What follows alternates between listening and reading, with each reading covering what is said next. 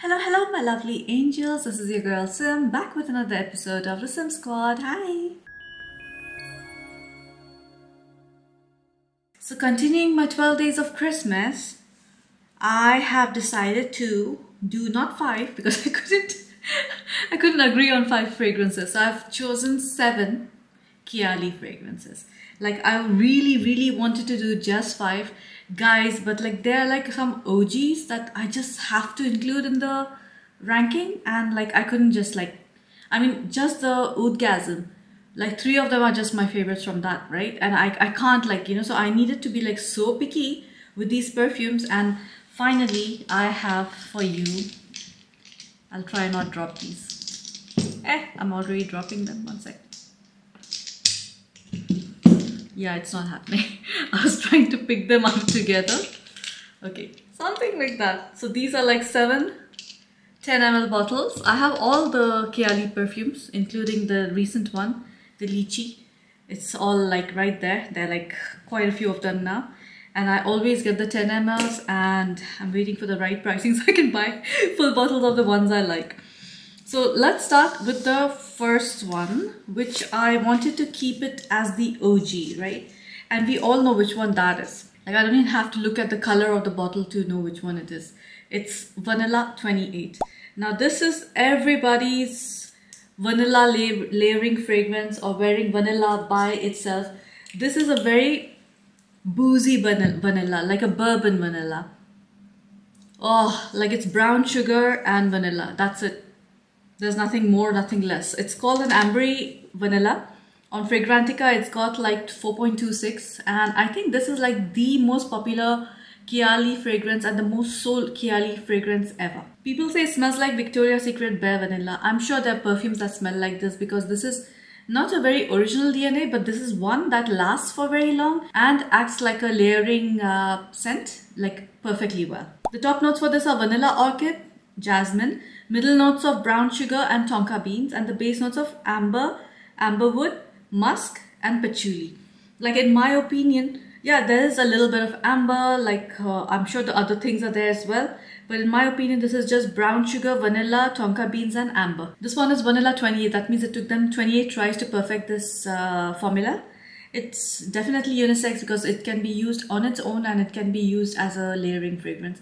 For me, this one is like a perfect layering fragrance. The moment I feel like having any kind of creamy, dark vanilla, this is the one I go to, like sweet vanilla. I don't want to talk too much about it because it's like plain and simple, exactly what it smells like, the name vanilla, right? This is a 10 out of 10 for me. Like, there's nothing better than this perfume. In the entire Kayali, if I had no choice and to pick just one, it would be this one, hands down. The projection for this is a decent like 2.5 3 feet. Longevity, I would say, is like 6 hours, because it is like a skin scent. It projects for a little while and then it just becomes a skin scent, which is why it's perfect for layering. It smells like a bakery, like a, the ingredients, like the pantry where they keep all the flour and the vanilla essence and everything, sugar and stuff, like it's all like that. Can you see how it stays? Whoa, that literally just flew out of my hand. I don't know if you can see this or not, but it stains because it's dark, and the vanilla is like really matured, so it's like super dark in my bottle as well. The next one, wait, let me not do this one first, because then I will not be able to smell anything else.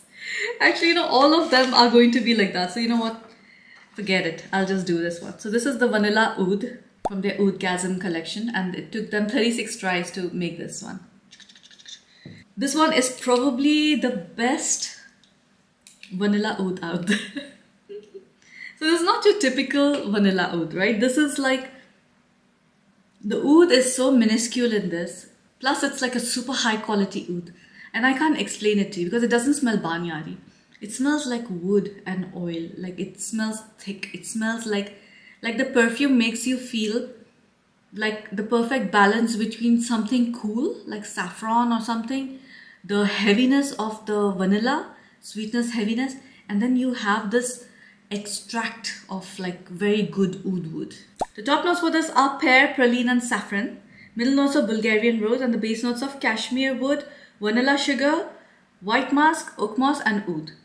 My goodness, this perfume is like an addiction. Like, you wear this once and then you will not go back. It's so gorgeous. These are the priciest of all her perfumes, and they're only available in 10 ml and 50 ml because of the pricing. And the reason why is because of the high quality nature of the oud. If an oud is like of a very high variety, it's not going to be cheap. Like some of the ouds, the oils, they go in millions. Like there's some very rare ones, you know.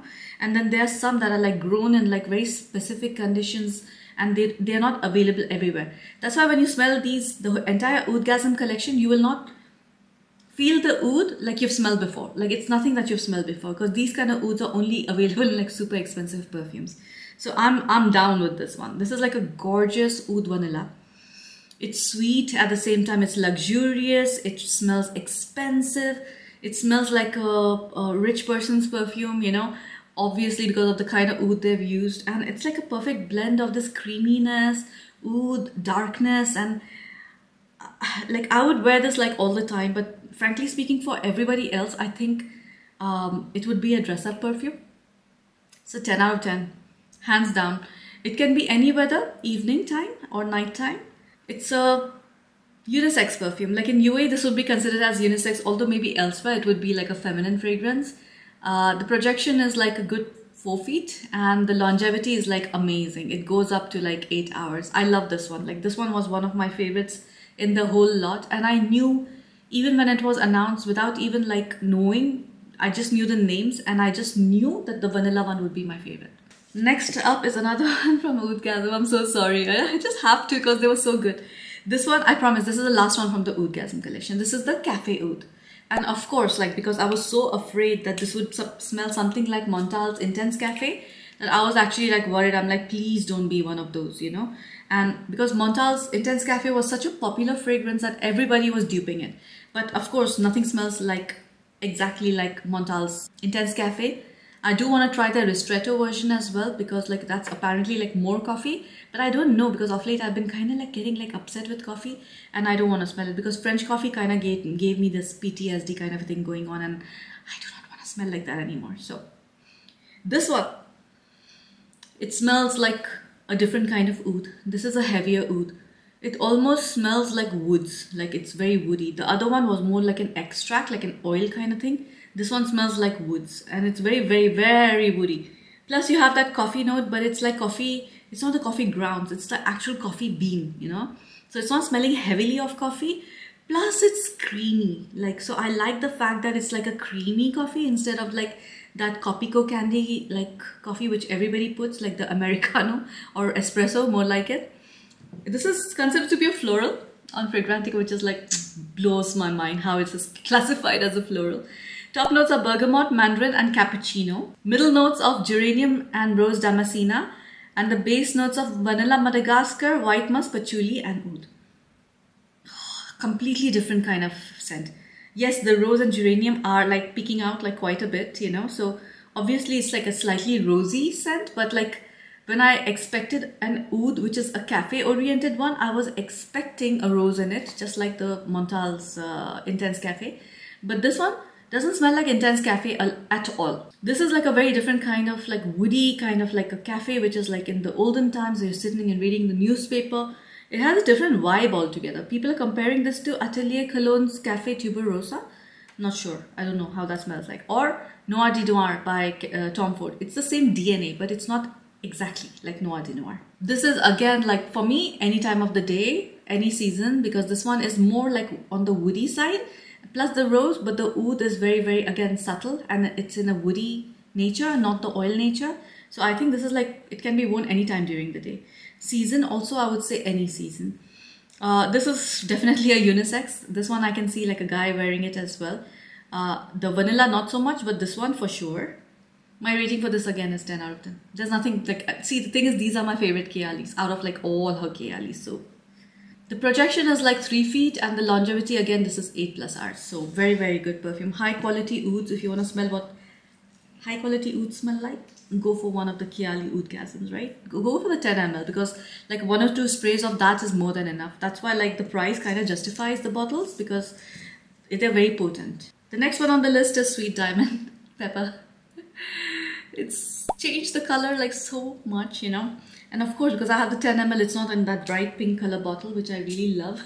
I wish I had that bottle, but no.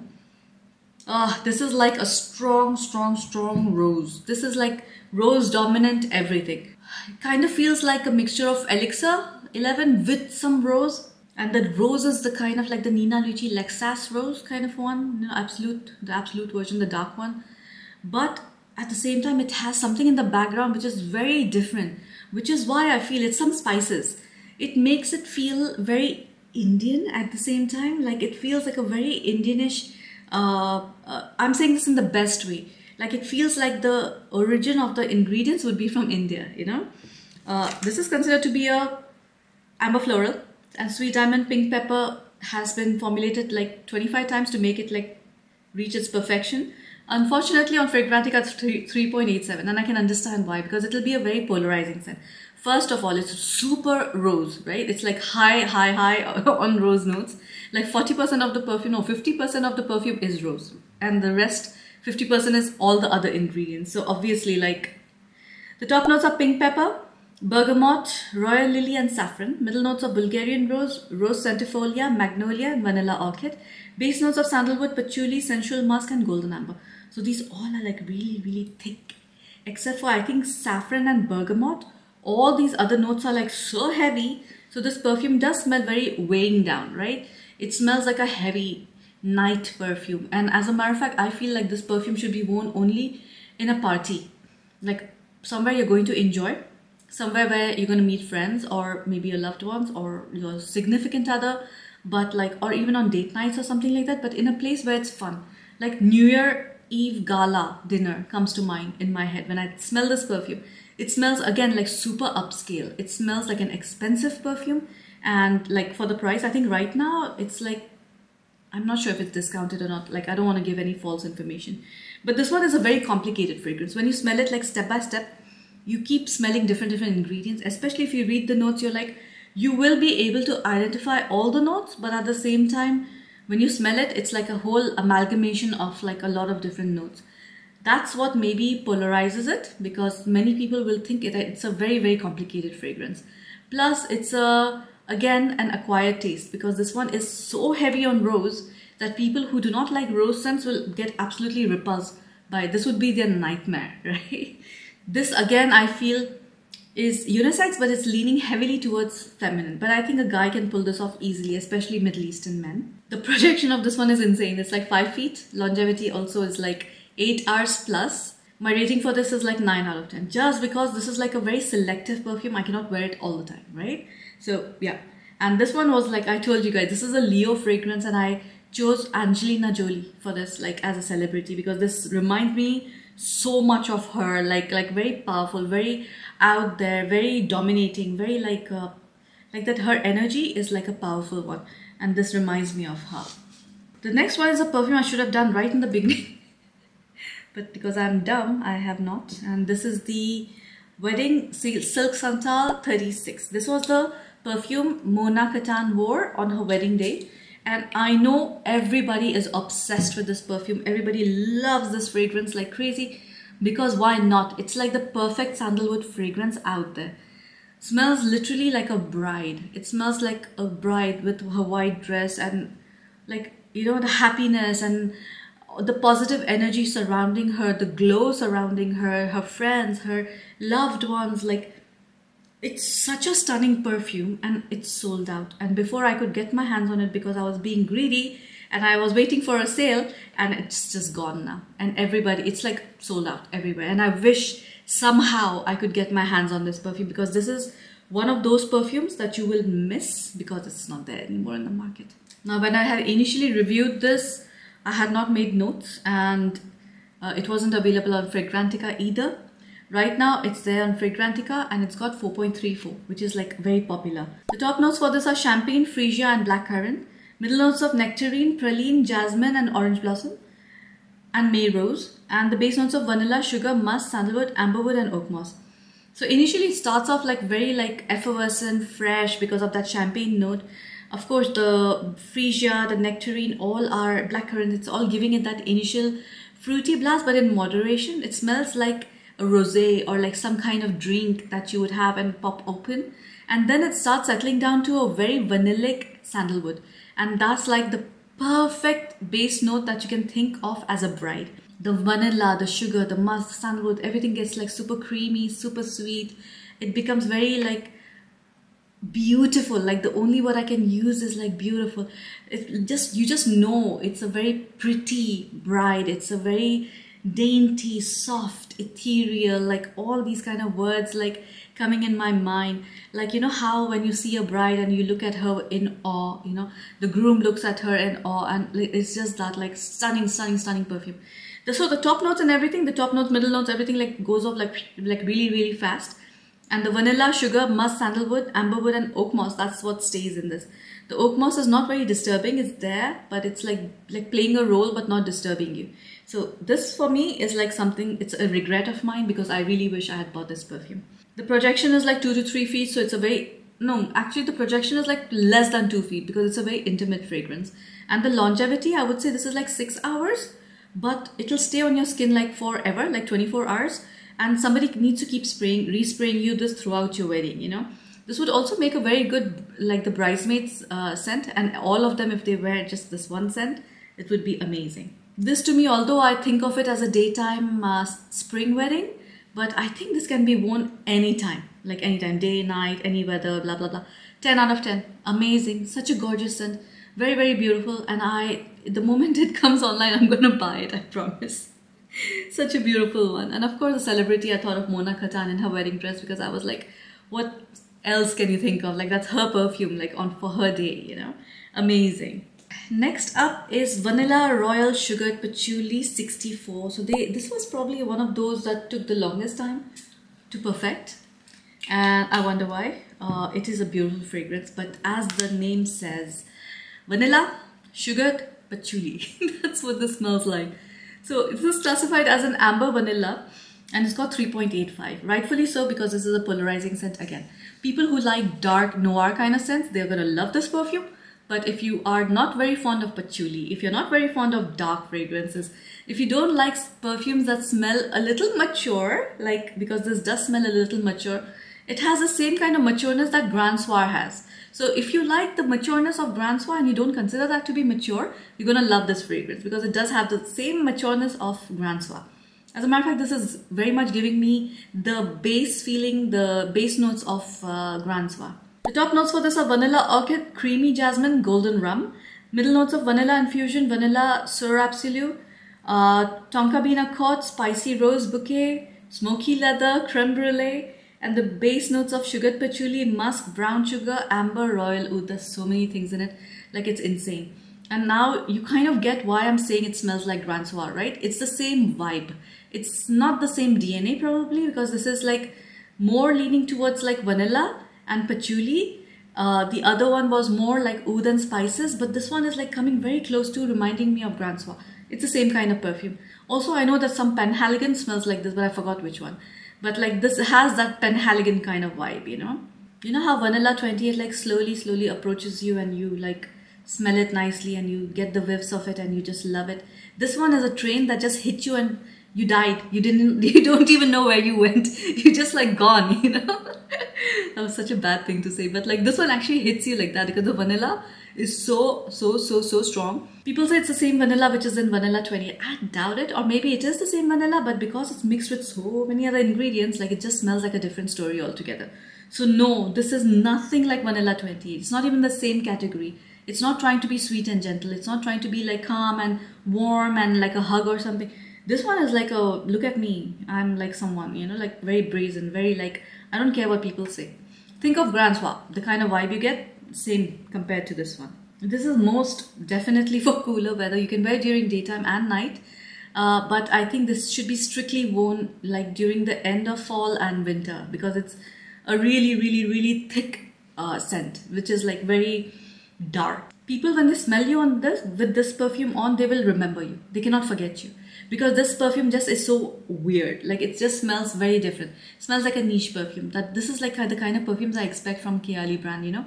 Because they're very like when Sweet Diamond Pepper was like released, I actually was like, whoa, like it smells so different. It doesn't smell like anything else I've smelled before. Same thing with other, like the Oudgasm, the entire range is so different. You know, this is what you expect from her. And Sugared Patchouli was one of them. And this is, I think, what what do you call it, a limited edition as well. This one is 100% unisex. Both men and women can wear this. The projection is like a good 4 feet because it travels slow, but it travels for sure. And the longevity is like 8+ hours. Like it'll go on. It will not come off your skin. Like you have to just like wear it and leave it, right? But my rating for this would be 9 out of 10 for the same reason, because it cannot be worn all year long. It cannot be worn everywhere. You will have to be mindful of where you wear this and who you wear it around. And the celebrity that came to my mind was really Rihanna, because like you know the way her personality is, and I don't know, I feel her skin might smell like this. Last but not the least is my favorite amber, and that's the Invite Only Amber 23. This is a spicy amber, and on Fragrantica it's only got 3.75. So not many people like it, and I understand why, because it's a mature scent. It smells very, very mature. It smells like definitely a perfume that's meant for people who are in their 30s or above, not young people. But this is probably one of the best ambers I've laid my nose upon. It's so unique. Kind of smells like a Lush store. Like I know for sure there's something in the Lush store that smells like this. I've used one of the bath bombs, it smells like this. The top notes are tobacco leaf, sour cherry, honey, chocolate and hazelnut. Just imagine that. Middle notes of Ceylon cinnamon, May rose, damask rose and citrus leaf. Base notes of amber, agarwood, vanilla, benzoin, sandalwood, cypriol oil, patchouli and musk. Oh, like, you know, like, oh my gosh, like the tobacco, honey, chocolate, hazelnut, sour cherry, cinnamon, rose, you know, the agarwood, amber, vanilla, sandalwood, cypriol oil, patchouli, musk, everything is there. And I can smell it, but I can't individually pinpoint them like if I don't read the notes like again and again, you know.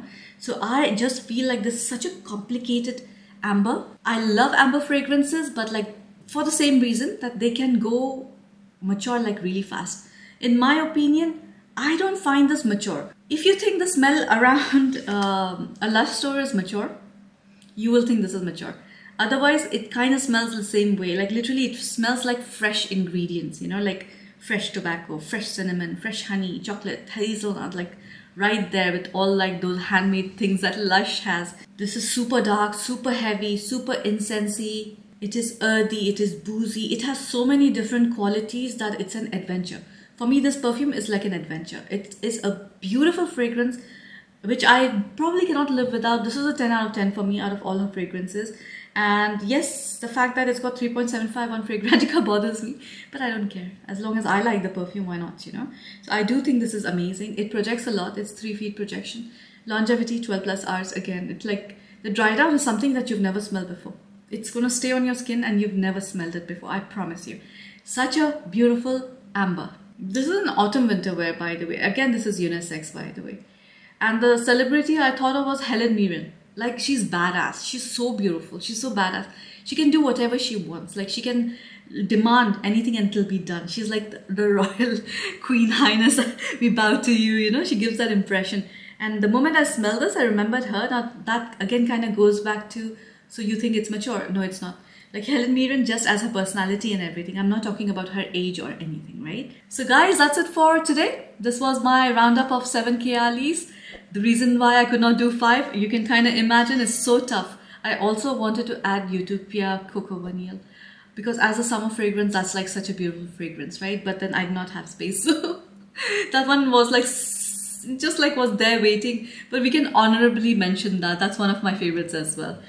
So that's it for today, guys. I'll see you tomorrow again for another one of my Advent videos. And I'll see you then.